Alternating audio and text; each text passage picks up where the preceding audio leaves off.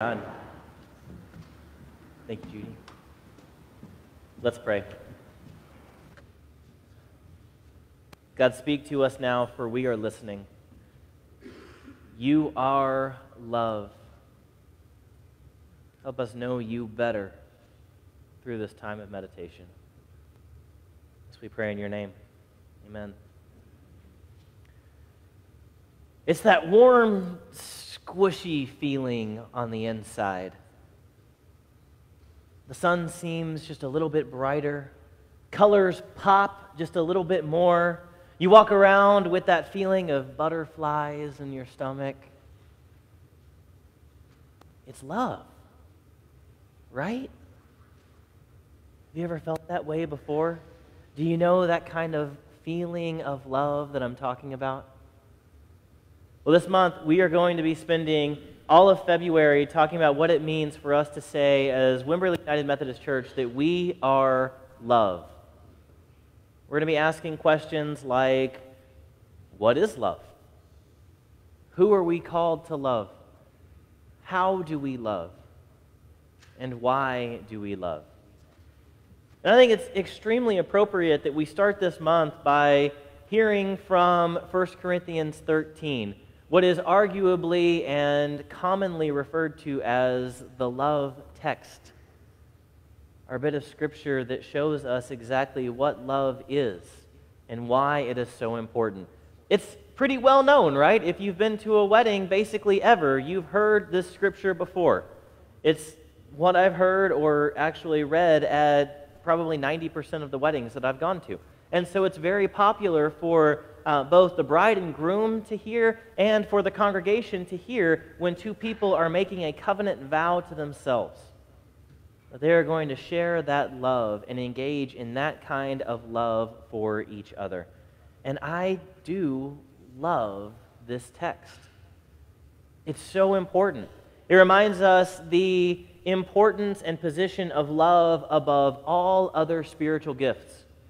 How it's greater than the speaking of tongues or the interpretation of tongues. How it's greater than the ability to prophesy. How it's greater than having all of the knowledge of the universe and being able to share that knowledge. How it's greater even than the gift of generosity, of laying one's own life down for another. If these are done and practiced without love, they are nothing. It shows us the characteristics of love. Love is patient. Love is kind. It isn't jealous. It doesn't brag. It isn't arrogant or rude. It isn't self-advantageous or irritable. It doesn't hold grudges. It never rejoices in injustice, but always rejoices in the truth. It bears, trusts, hopes, and endures all things. And brothers and sisters, love never fails. Love is awesome. Love is great. Of course, we would want to, as a people of God, hear about and celebrate this kind of love, right? There's only one problem with this, though. This is not the type of love that we talk about most of the time when we talk about love. We have a culture that loves to love, right? We love prolifically. We love widely. We love a lot. I said in the children's talk that we love our parents. I love my wife. I love my children. And also, I love sweet tea. I love chips and queso. How are those things compatible? How is it that I can use that same word to talk about my love for my children and my family as I use to talk about my love for fried corn chips and cheese dip?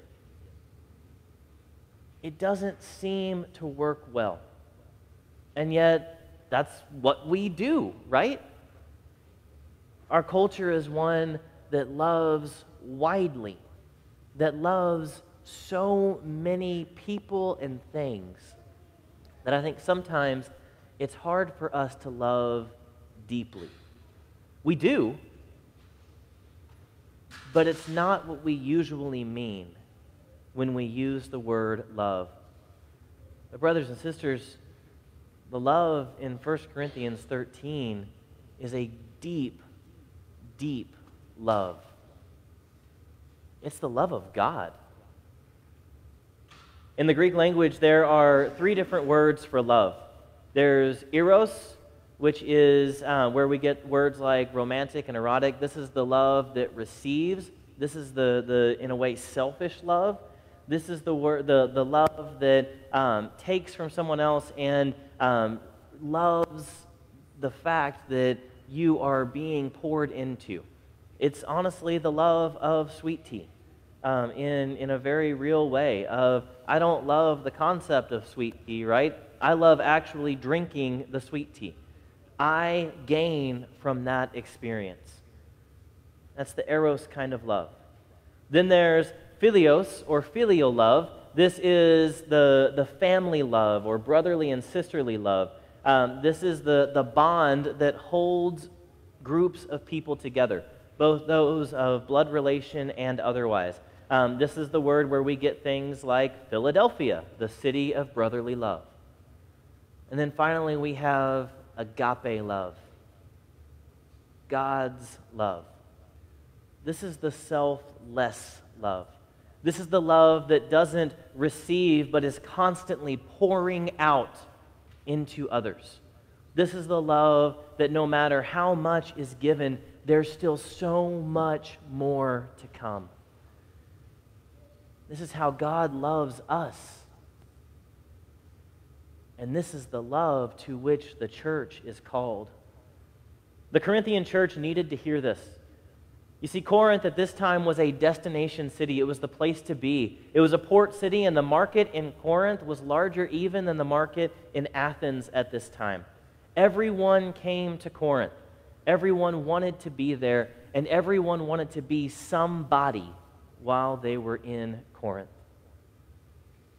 For there was a hierarchy there of the haves and the have-nots, of those who were in the spotlight of popular opinion and those who were pushed into the shadows, of those who enjoyed their privilege and used their privilege to gain even more privilege, and those who didn't have privilege and found that even what they did have was taken from them. Paul actually spent a good deal of time in Corinth, and what we hear from Acts and from his letters is that while he was there, he aligned himself not with the cream of the crop, but with the marginalized.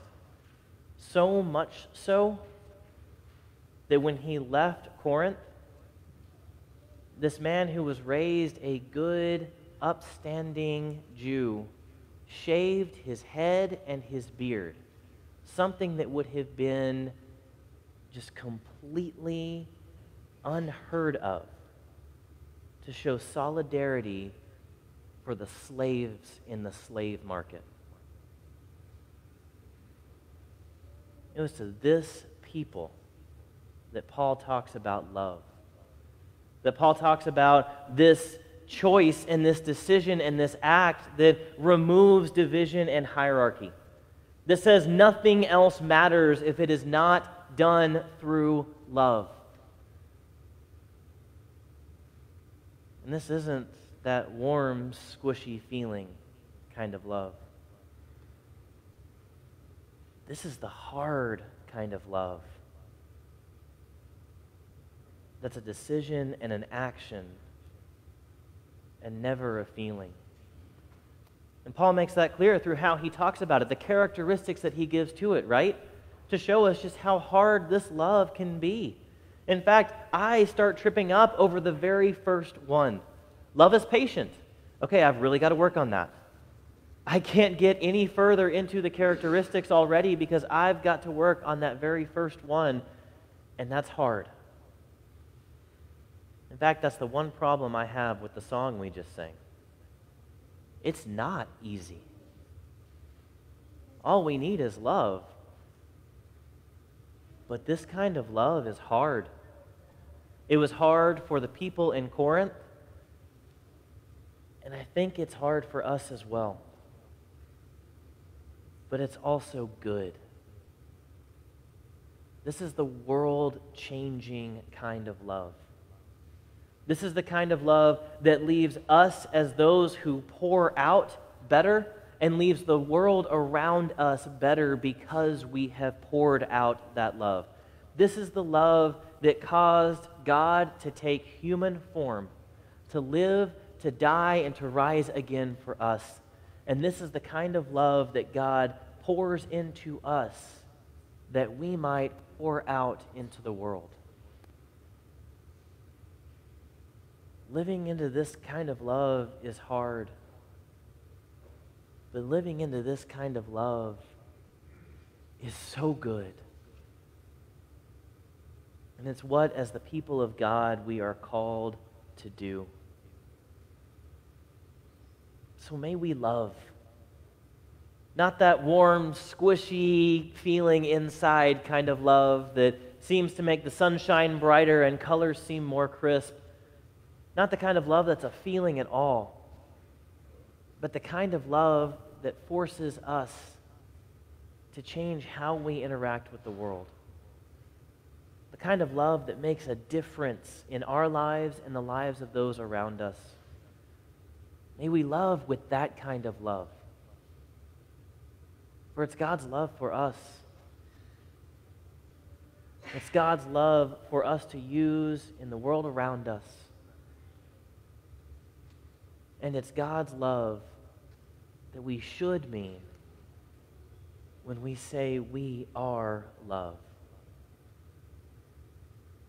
So let's go show that love to Wimberley, to Texas, to our world. Amen.